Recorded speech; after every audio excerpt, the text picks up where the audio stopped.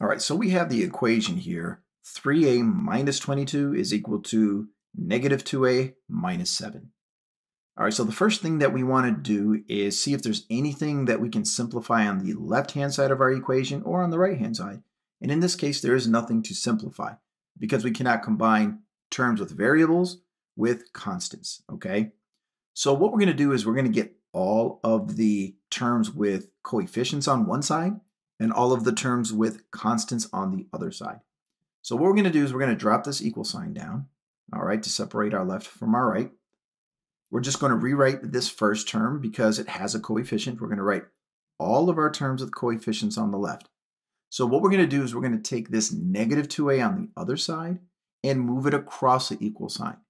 And when we do this, we have to write it as its opposite. So we're going to write it as plus 2a. Now on the right side, we're going to write all of our constants, which are the numbers that do not have a variable. So we already have a constant of negative 7 on the left, so we write that as is. We only change the sign when we move across the equal sign. So we're going to take this negative 22 and move it on the other side, which gives us positive 22. Now, we can combine everything on the left now because these are like terms. That gives us 5a. On the right, we have negative 7 and positive 22, which is positive 15. Now at this point, we can just see that a must be 3 because 5 times 3 is the only thing that will produce 15. But to show the work to its completion, we divide the coefficient by itself and we divide the constant on the other side by 5. And that leaves us with a is equal to 3. All right, let's go ahead and do another example. For this problem, what we're going to do is we are going to simplify everything on the left and everything on the right. Although everything on the right is already as simple as you can get it. There's nothing that we can combine there or shorten, but we can distribute this 4 to each term inside these parentheses. So what we're going to do is we're going to take 4 times 2, which is 8.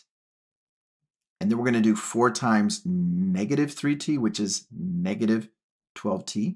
We always have to watch our signs. So this 4 is positive, and we multiplied it by a negative term.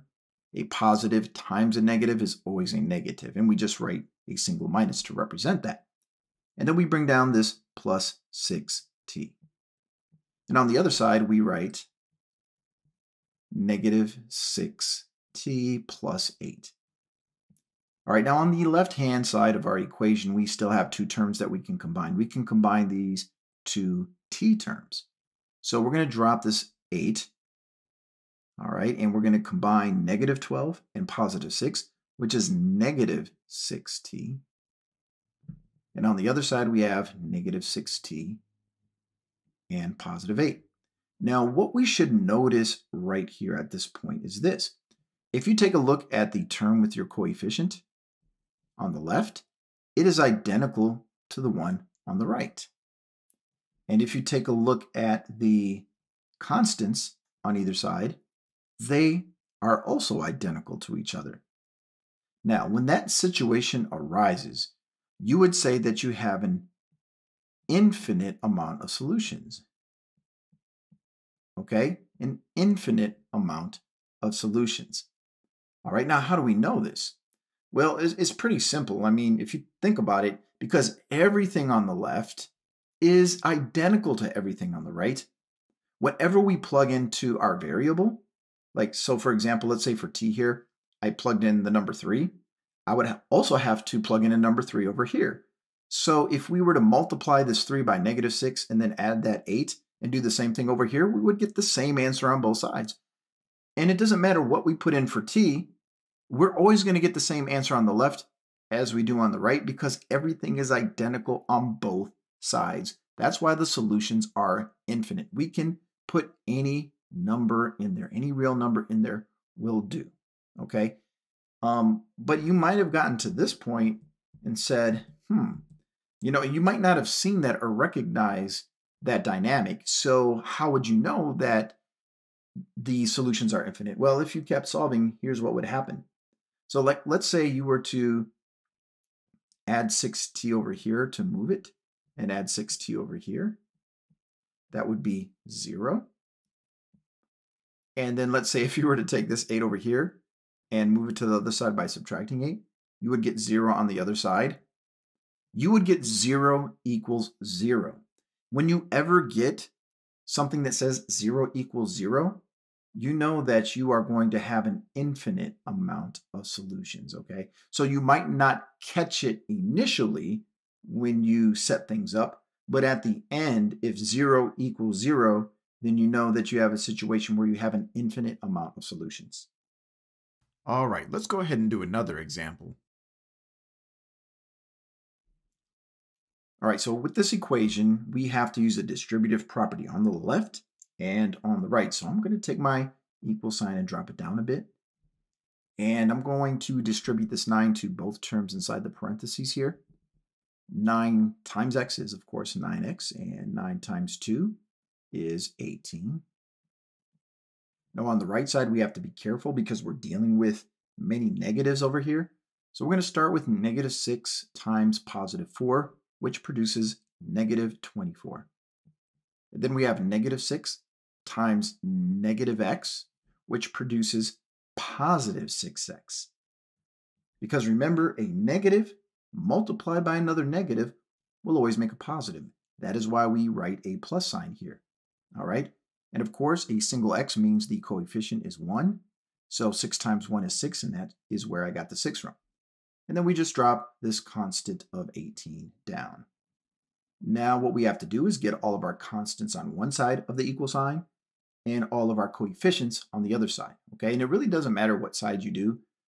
Traditionally, most teachers like to put all of the variables over on the left and all of the constants over on the right, but it really doesn't matter. Okay, so what I'm going to do is I'm going to write all of my terms with coefficients on the left.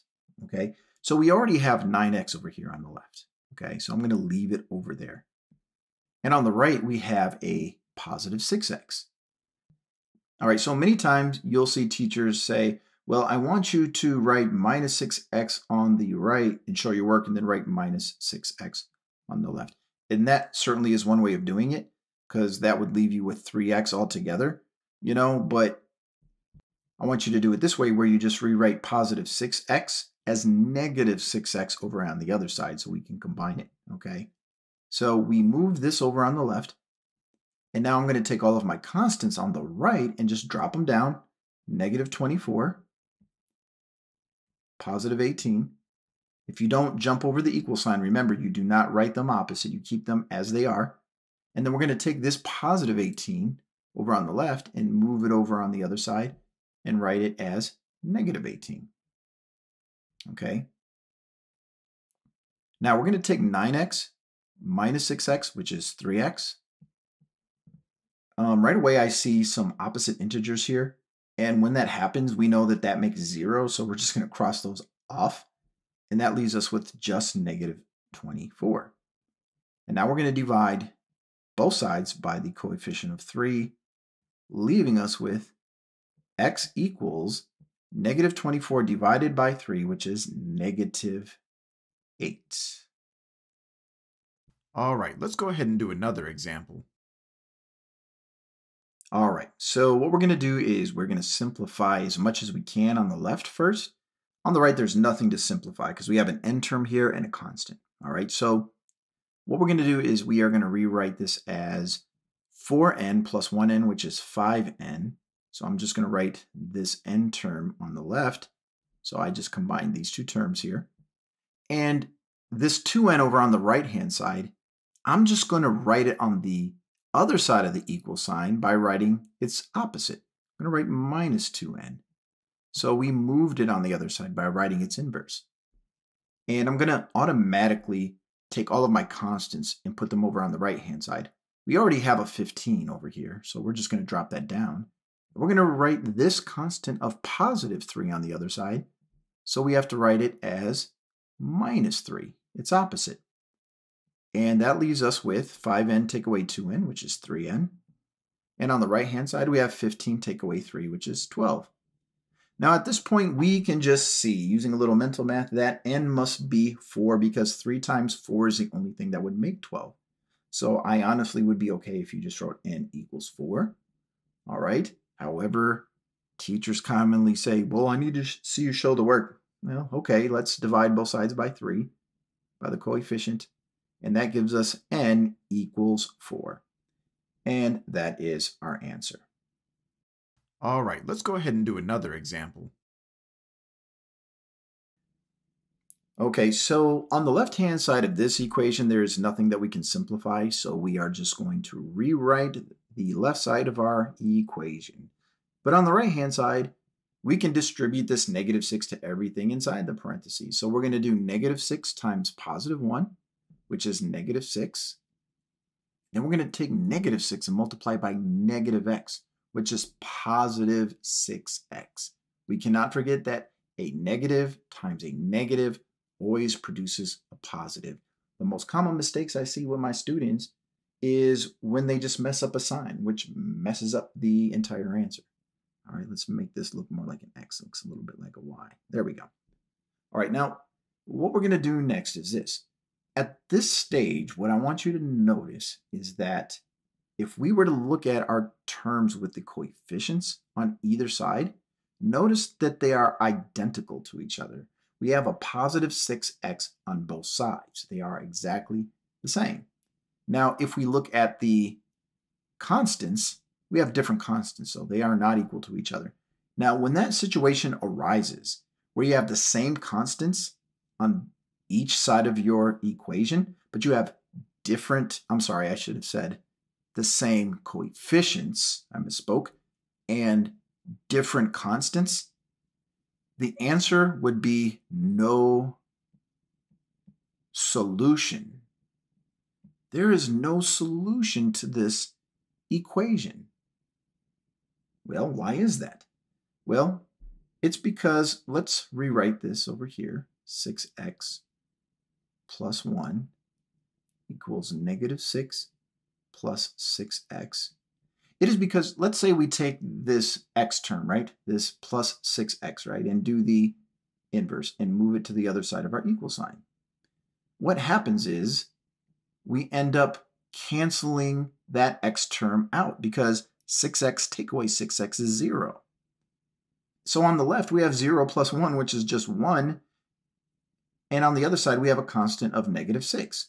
So we have a statement where the two values are not equal to each other. 1 is not equal to negative 6.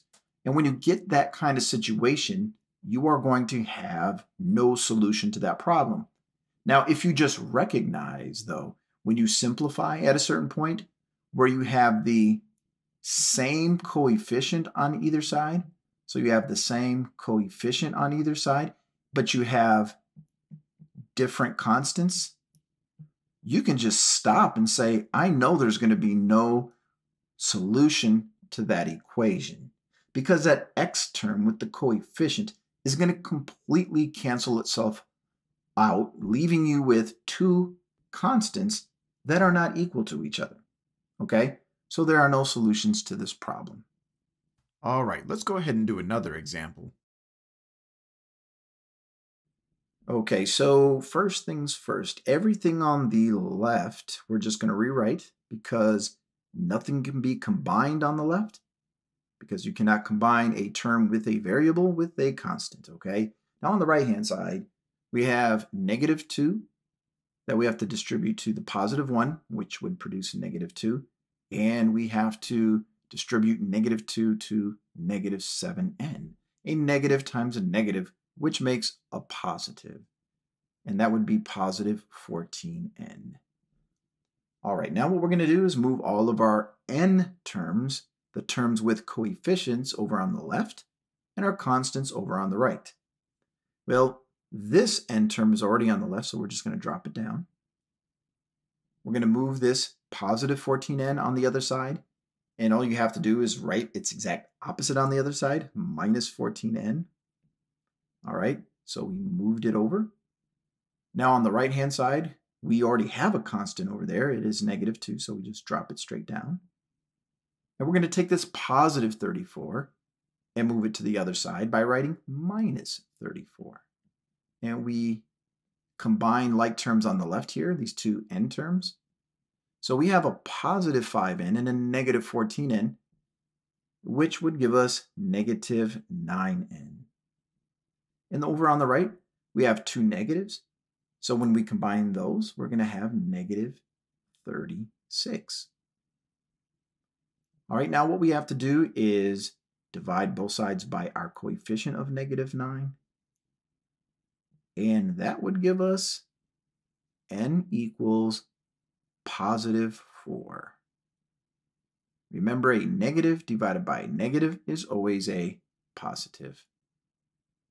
All right, let's go ahead and do another example. All right, so first things first, what we're going to do is we are going to simplify as much as we can on the left and on the right as well. So I'm going to drop my equal sign down to start with. Well, because this is so long, I'm going to wait to write my equal sign. I'm just going to start simplifying first. So we're going to distribute this negative 5 to everything inside the first set of parentheses. So negative 5 times positive 1 is negative 5. Negative 5 times negative 5x is positive 25x. All right. Now, a big mistake people make is after they simplify a part of their equation, they automatically write the sign that they see next.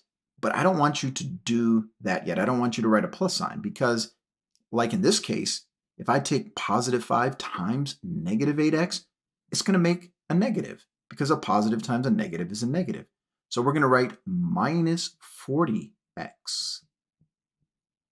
And then we're going to take positive 5 and multiply it by negative 2, which is negative 10x. So we write minus 10. Well, I misspoke. There is no x there. It's just 5 times negative 2, which is negative 10. Now we can write our equal sign. That is why I waited to write the equal sign, because I didn't know how long all of this was going to be over here on the left. Now on the right-hand side, we have two x terms that we can combine. We have two negative x terms here. So when we add them together, that would be a total of negative 12x. Remember, when both of your signs are the same sign, like two negatives, and when you combine them, it's going to stay negative, all right? And then you add the numbers together, okay? It's like if you went 4 below 0 and you dropped 8 more from negative 4, you would be at negative 12. All right, now we're going to simplify the left-hand side a bit more. And we're going to take 25x and negative 40x and combine those two together first, our x terms. And that is going to give us negative 15x. And I'm going to go to the other side and take this x term and move it over to that side by doing the opposite. So we write plus 12x. Now we're going to take our constants and move them on the right-hand side. And they're both negative, so when we put them on the other side, they are going to become positive. So negative 5 becomes positive 5, and negative 10 becomes positive 10. So we write 5 plus 10. All right, so if we combine negative 15x and positive 12x, that is negative 3x. And if we combine 5 and 10 together, that is 15. Now at this point, we should be able to use a little mental math and say x is going to be equal to positive 5. Because I misspoke. X is going to be negative 5 because negative 3 times negative 5 is positive 15. But to show the work, we're going to divide both sides by negative 3. And that will give us x equals negative 5. Hey, I just want to say thanks for checking out this math tutorial. Please don't forget to hit that subscription button and activate notifications so you can be informed as I upload new math tutorials that just might help you with your math homework. Until next time, this is Shane Masonette with Masonette Math.